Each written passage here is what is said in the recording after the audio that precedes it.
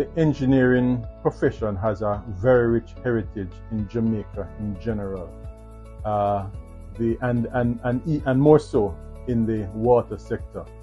The oldest iron bridge in this hemisphere, is in Jamaica, in the Spanish Town Iron Bridge across the Rio Cobre. It has been very important to the National Water Commission in particular, because of, if you look at things like the Hermitage Dam, this year it celebrates its 100th year since it was built, and it has served the nation at large. The National Water Commission has always been supportive of their engineering cadre.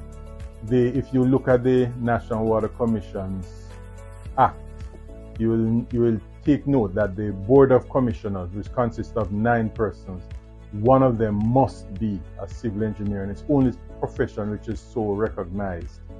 The NWC has therefore supported its engineers with opportunities such as what is offered by the Jamaica Institution of Engineers during Engineers Week, to increase their knowledge base and to showcase what they have done. The most recent project of introducing engineering interns into the organization has really made a difference to our ability to meet the needs of what are faced with. And that program has really been a beacon within the National Water Commission.